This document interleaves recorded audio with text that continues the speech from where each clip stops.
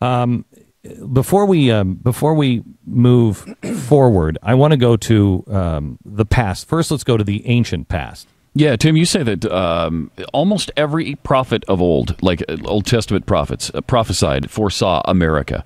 I don't think a lot of people believe that. Yeah, that's right. That's not a super popular idea. No. I hear a lot that America doesn't exist. It doesn't Nowhere exist in the Bible. Therefore, it's going to disappear off the face.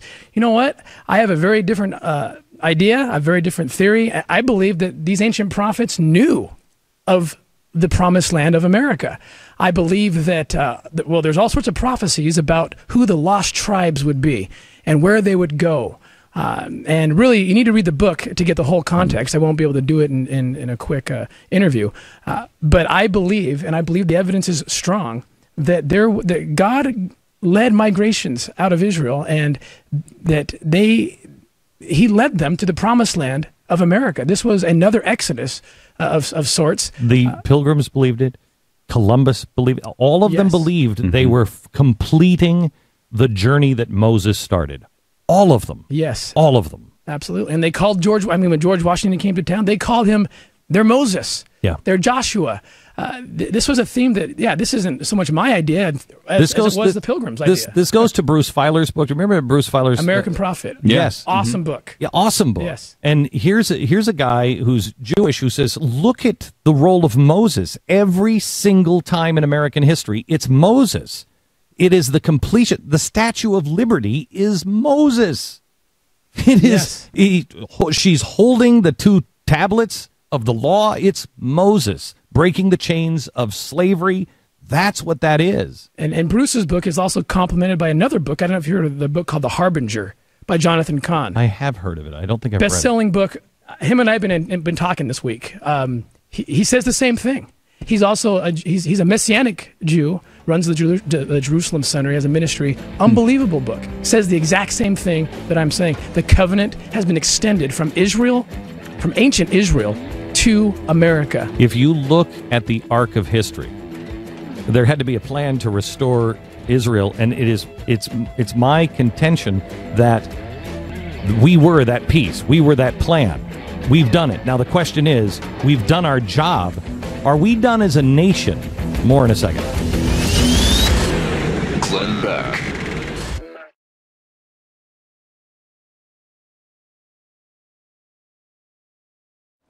Maybe 2 years ago, I went to a few scholars, including Dr. Peter Lilback, and I said, I'm telling you, we made a covenant, and our founders knew it, and it was all leading up to the founding of Israel.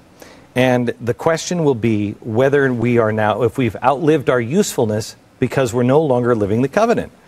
And Peter said to me, Glenn, he's a formal scholar on George Washington and his religious writings, and he said, I don't think you can make that case. And I said, Peter, would you just look? He was on the show a couple of months ago, and he wrote a little book about that big just on what George Washington said about Israel. He called me up and he said, Glenn, believe it or not, I think you're right. I think you're right. And it only makes common sense. We talked about this earlier today. America's Prophet. This is Bruce Feiler. Excellent book. Great book. It's about how America, all the way from the Pilgrims and Columbus, knew. They knew they were coming over. I haven't read this. You got to read it. I got to read it. Yes. Okay. And then McCullough. Awesome.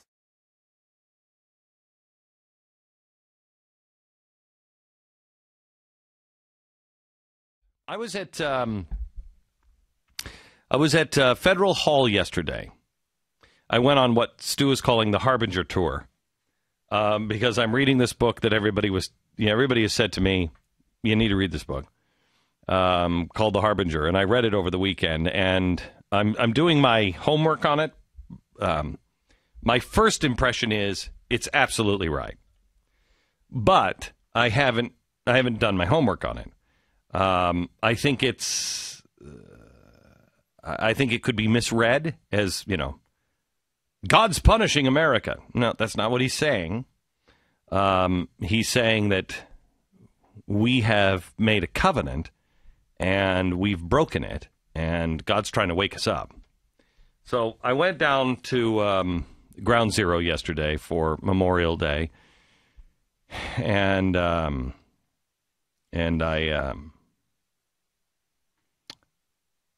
I started at Federal Hall. Now, Federal Hall is where the president, George Washington, first took the oath of office.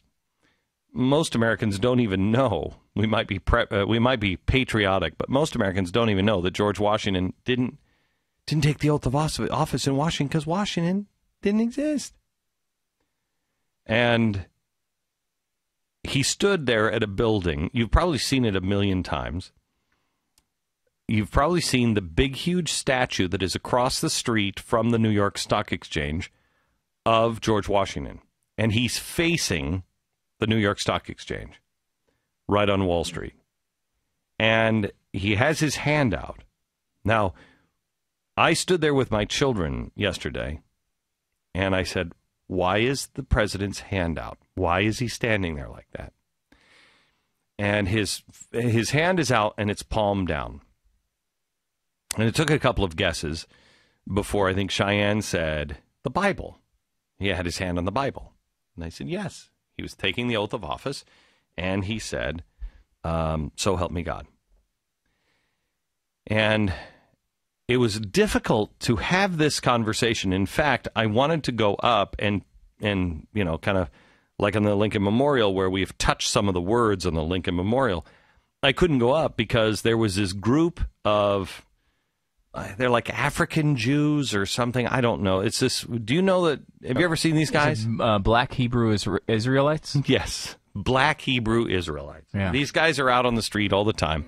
And I don't know, about 5 years ago, I stopped in Times Square just to listen to them. I was fascinated by them.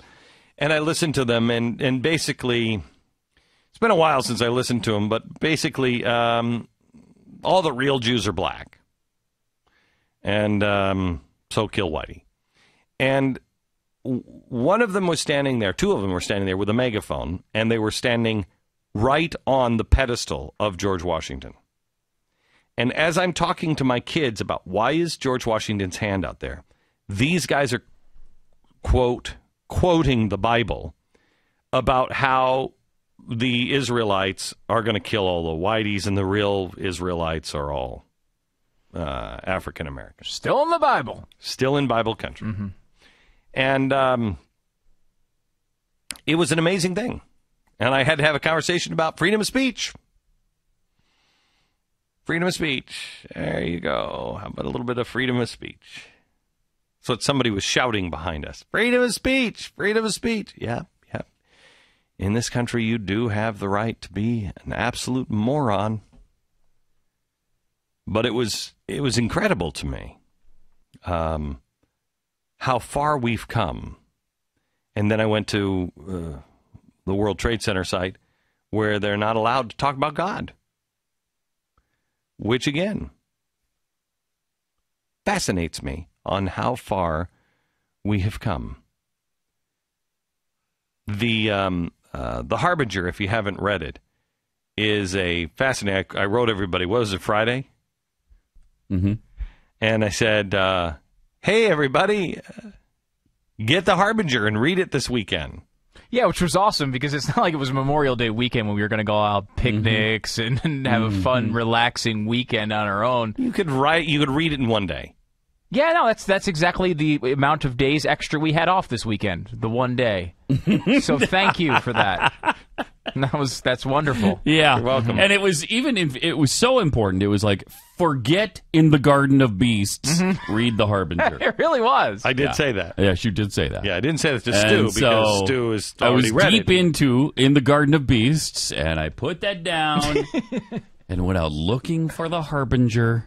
Oh, did you search a long time? I did. All the way in that big Amazon library? I told you I had my to go plight. hoof it. I was tired. I couldn't stand for the Pledge of Allegiance afterwards. I was so tired looking in the Amazon.com library. My Kindle app was not working. Yeah.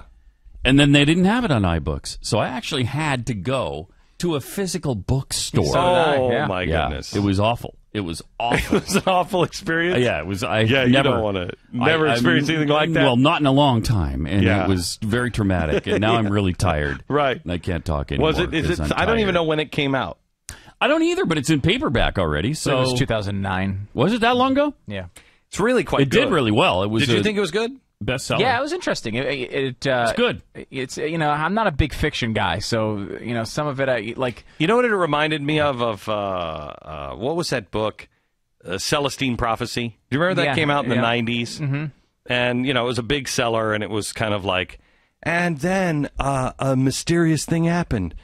This guy dressed in a magic hat came to me. I don't remember what the story was, but it was this, and it was to teach you these principles along the way. That's kind of the same thing on this. Right. The delivery system is through a story. Like, it's a fictional story that tells you things that are true from the Bible. Actually and happened. Such. Yeah. Right. To me, the fictional story aspect is distracting to me. It's like I'm not the normal reader. I like to just get the information. Like, I like nonfiction reading. I don't like fiction reading. Well, this particular book, you could, if you took the fiction out, you could tell it in about 15 pages. Right, which is how I felt about 3 hours in.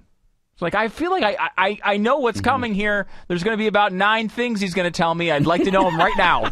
Like, all 9 right now on one page. Thank you. But it's an incredible story and an incredible 9 things.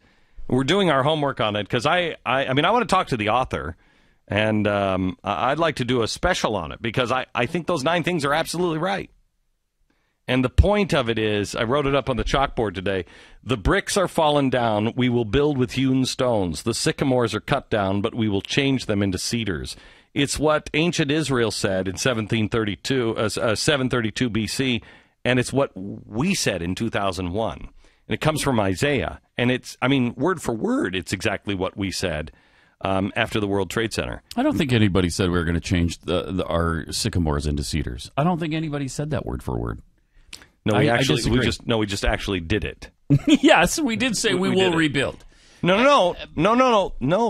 You haven't gotten to the point yet. You haven't read very far, have you? Yeah, I have. I've read pretty far. Listen to that. Yeah. Well, I'm not third and halfway through. I'm on in the Harbinger. We actually Harbin. I didn't get to jur yet, but Harbin. No, we actually said those things.